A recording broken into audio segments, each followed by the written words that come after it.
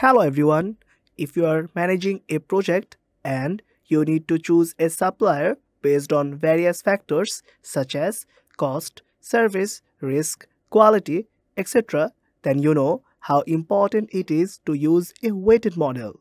A weighted model can be used to manage a certain project, employee performance evaluation, and college admissions. But here you can do this within a click. So this is Zehad Rian team from Excel Demi, and today we'll learn several examples of how to create a weighted scoring model in Excel.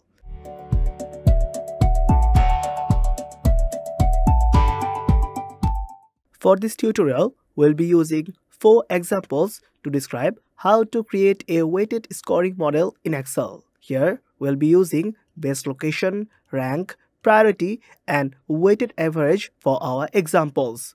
So, we'll be using Microsoft Excel 365 to describe the whole examples. So, without any further discussion, let's get started.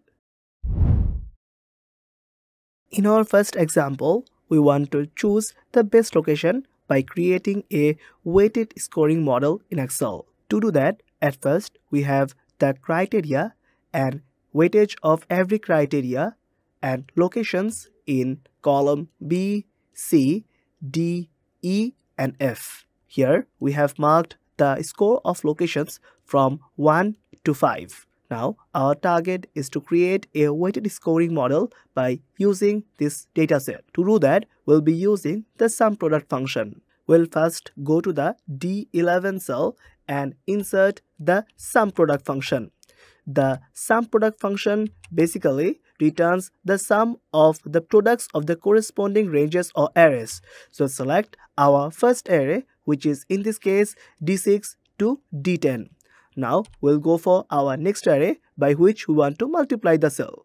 We'll select C6 to C10, and to make it permanent we'll use F4 in the keyboard. After that, we'll divide the whole sum product by using the sum function. The sum function literally adds all the selected cells. So I will go for the C6 to C10 cell, and now we'll make it permanent by using F4 in the keyboard. If we click the enter button, then we'll get our perfect weighted average for the D11 cell. We can drag the formula from left to right to get result for every cell. So that's how we can easily get the weighted average by using the sum product and sum functions. Now, the location A have weighted average of 3.53, location B have 3.42, and location C have 2.97. Among these 3 locations, the highest weighted average is for the location A. So it is the best location in our dataset. So that's how we can easily use weighted average to choose the best location in Excel.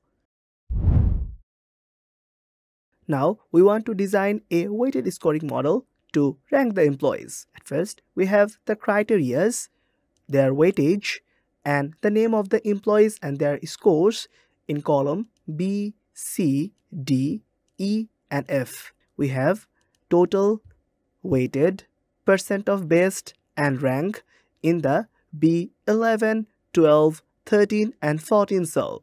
We'll be using sum product, max, and rank functions to rank the employees. So at first we'll be going at the D11 cell, and we'll insert the sum function to sum all the values here. We'll select the D6 to D9 to get the result for the first employee, Mike. We'll drag down the formula from left to right to get the same total number for Tom and John in the E11 and F11 cell. Next, we'll move on to the weighted section. Here, we'll be using the sum product. So, we'll write down the sum product function, which basically returns the sum of the products of corresponding ranges or arrays. We'll select our first array here, which is in this case from D6 to D9. In our next section, we'll go for the weight, which is in this case C6 to C9. And to make it permanent, we'll be using F4 in the keyboard. If we click the enter button, we'll get our perfect weightage here. Now, drag down the formula from left to right to get result for the 3 employees. Now, we'll be moving for our D D13 cell. We'll use first select the D12 weighted section and divided it with the max function. The max function returns the largest value in a set of values. So we'll select the values here, which is in this case D12 to F12, and make it permanent by using F4 in the keyboard. Now we'll click the enter button to get the percentage of best here. Drag down the formula from left to right to get result by using the weighted section. After that, we're going to our last section. In the last section, we'll be using the rank function. So we'll go to the D14 cell and insert the rank function. The rank function is the rank that we want to get the result for. And now we'll be selecting the D13 and as our first number and going for the reference, which is in this case from D13 to F13, and make it permanent by using F4 in the keyboard. If we click the enter button, we'll be getting the rank here. Drag down the formula from left to right to get the 3 ranks according to your wish. As the highest weighted have the Tom employee, so he has got the rank 1.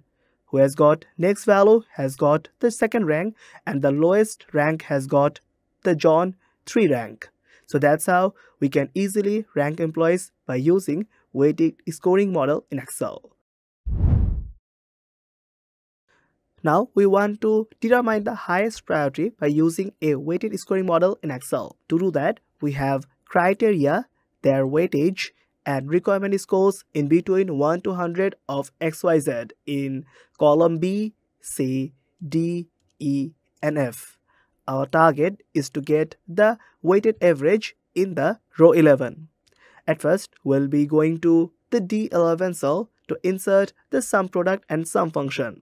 So at first, we'll insert the sum product to return the sum of the value of the corresponding ranges or arrays. At first, we'll be selecting our first array, which is in this case D6 to D10. Now, for the second array, we'll be selecting C6 to C10 and make it permanent by using F4 in the keyboard.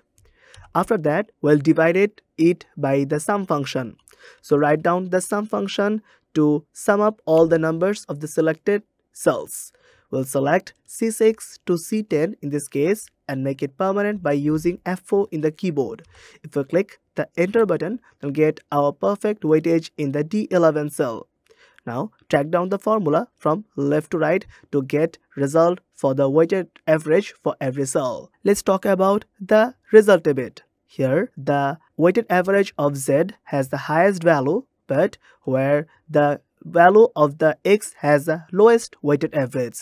So the highest priority will be given on the Z and lowest priority will be given on X. So that's how we can easily determine the highest priority by using a weighted scoring model in Excel.